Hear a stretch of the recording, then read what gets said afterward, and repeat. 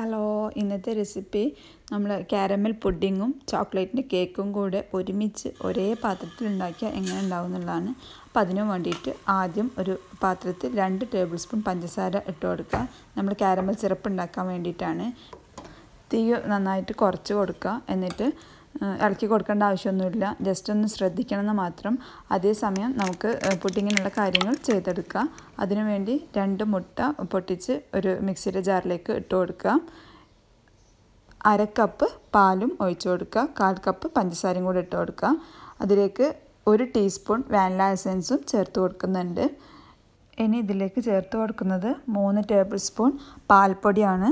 പാൽപ്പൊടി ചേർക്കണം നിർബന്ധമില്ല. നമ്മളെടുക്കുന്ന പാൽ നല്ല കട്ടിയുണ്ടെങ്കിൽ അല്ലെങ്കിൽ തിളപ്പിച്ച് ഒന്ന് വറ്റിച്ചെടുത്ത പാലാണെങ്കിൽ പാൽപ്പൊടിൻ്റെ ആവശ്യമില്ല. അല്ലെങ്കിൽ പാക്കറ്റ് പാലൊക്കെ യൂസ് ചെയ്യുകയാണെങ്കിൽ പാൽപ്പൊടി 3 ടേബിൾ സ്പൂൺ ഇട്ട് കൊടുക്കാം.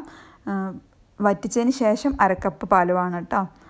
ഇത് മിക്സിയുടെ ജാറിലിട്ട് അടിച്ചിട്ട് ഒരു സൈഡിലേക്ക് മാറ്റി വെക്കാം. അപ്പോൾ അതാ നമ്മളെ കാരമലിൻ്റെ ഇത് ഇങ്ങനെ പഞ്ചസാര ഉരുകി വന്നിട്ടുണ്ട്. ഇനി ഇതിലേക്ക് 1 ടേബിൾ സ്പൂൺ തിളച്ച വെള്ളം ഒഴിച്ചു കൊടുത്തിട്ട് അടുപ്പ് ഓഫാക്കുക.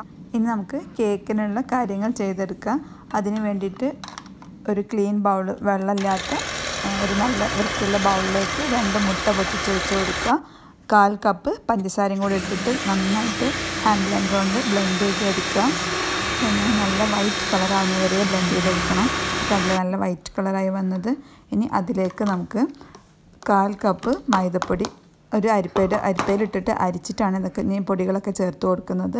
2 table spoon cocoa powder, 1/2 teaspoon baking പൗഡറും കൂടെ ചേർത്ത് കൊടുക്കുന്നുണ്ട്. ഇതെല്ലാം കൂടെ ഒരു അരിപ്പയിലിട്ട് ആദ്യം അരിച്ചെടുക്കുക. എന്നിട്ട് നമ്മൾ ഈ മുട്ടൻ്റെ മിക്സിലേക്ക് ഇട്ട് കൊടുക്കുക. കേക്കിൻ്റെ മിക്സ് ഉണ്ടാക്കി കഴിഞ്ഞാൽ പിന്നെ കുറേ സമയം വെക്കരുത്, പെട്ടെന്ന് ബേക്ക് ചെയ്തെടുക്കണം.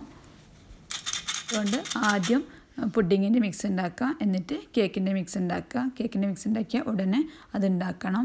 ഇനി ഇതാ കട്ട് ആൻഡ് ഫോൾഡ് മെത്തേഡിൽ നമുക്ക് ജസ്റ്റ് ഒരു സ്പാച്ചിലോണ്ട് ഇങ്ങനെ ഫോൾഡ് ചെയ്തെടുക്കുക. നന്നായിട്ട് പതിപ്പിച്ചെടുത്ത മുട്ടയിലേക്ക് നമ്മൾ പൊടികളൊക്കെ ചേർത്ത് കൊടുത്തതല്ലേ, എന്നിട്ട് നന്നായിട്ട് ഇളക്കരുത്. ജസ്റ്റ് ഇങ്ങനെ മെല്ലെ സ്പാച്ചിലോ അല്ലെങ്കിൽ മരത്തിൻ്റെ തവി കൊണ്ട് ഇളക്കി കൊടുക്കുക. ഇനി നമ്മൾ നേരത്തെ അടിച്ച് വെച്ച പുഡിങ്ങിൻ്റെ മിക്സ് നമ്മൾ കാരമലിൻ്റെ മുകളിലേക്ക് ഒരു അരിപ്പ വെച്ച് ഒഴിച്ചു കൊടുക്കണം. ഞാൻ അരിപ്പ വെക്കാൻ മറന്നു പോയിട്ടുണ്ട്, അപ്പോൾ അത് നിങ്ങൾ ചെയ്യുമ്പോൾ ശ്രദ്ധിക്കാം. എന്നിട്ട് അതിൻ്റെ മുകളിലുള്ള എയർ ബബിൾസൊക്കെ ഒന്ന് പൊട്ടിച്ച് കൊടുക്കുക. ഇനി അതിൻ്റെ മുകളിലേക്ക് നമ്മൾ കേക്കിൻ്റെ മിക്സും കൂടെ ഒഴിച്ചു കൊടുക്കുക. കേക്കിൻ്റെ മിക്സ് ഒഴിക്കുമ്പോൾ താഴെ ഇങ്ങനെ ആയിപ്പോവൊന്നുമില്ല, അതൊന്നും പേടിക്കണ്ട. അപ്പോൾ അത് കറക്റ്റായിട്ട് തന്നെ ഉണ്ട്. സൈഡിലേക്ക് ആയിട്ടില്ലെങ്കിൽ പ്രശ്നമില്ല, നമ്മളിത് കമഴ്ത്തിയിടും, എന്നിട്ടാണ് സെർവ് ചെയ്യുക. അപ്പോൾ കേക്ക് അടിയിലും മുകളിൽ പുഡിങ്ങും അതിൻ്റെ മുകളിൽ കാരമൽ സിറപ്പും കൂടെ വരുന്ന രീതിയിലായിരിക്കും.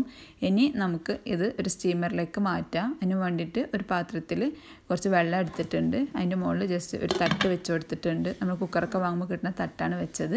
അതിൻ്റെ മുകളിലേക്ക് നമ്മൾ ഈ മിക്സിൻ്റെ പാത്രം വെക്കുക. എന്നിട്ട് അലുമിനിയം ഫോയിൽ വെച്ചിട്ട് മൂടിയതിന് ശേഷം മൂടിയിട്ടിട്ട് മൂടുക.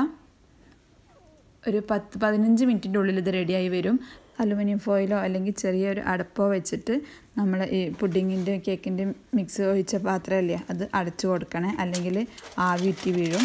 അപ്പോൾ അത് 15 മിനിറ്റ് കഴിഞ്ഞിട്ട് കുക്കായി വന്നിട്ടുണ്ട്. ഞാൻ അടുപ്പിൽ നിന്ന് പുറത്തേക്ക് എടുത്തിട്ടുണ്ട്. നല്ല ചൂടാണ്, എടുക്കുമ്പോൾ ശ്രദ്ധിക്കുക.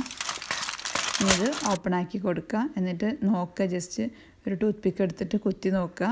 കുത്തി നോക്കിക്കഴിഞ്ഞാൽ ടൂത്ത് പിക്ക് നല്ല ക്ലീൻ ആണെങ്കിൽ നമ്മൾ ഇത് റെഡി ആയിട്ടുണ്ടെന്നാണ് അതിൻ്റെ അർത്ഥം.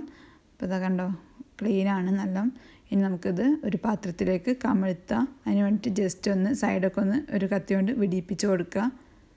വിടിപ്പിച്ചിട്ടില്ലെങ്കിലും വരും കേട്ടോ, ജസ്റ്റ് ഒന്ന് വിടിപ്പിച്ച് കൊടുത്ത് നമുക്ക് സുഖമായിട്ട് എടുക്കാൻ പറ്റും. ഇനി ഒരു പ്ലേറ്റ് വെച്ചിട്ട് കമഴ്ത്തുമ്പോൾ ഒന്ന് അടിയിലും ജസ്റ്റ് ഒന്ന് തട്ടി കൊടുക്കുക.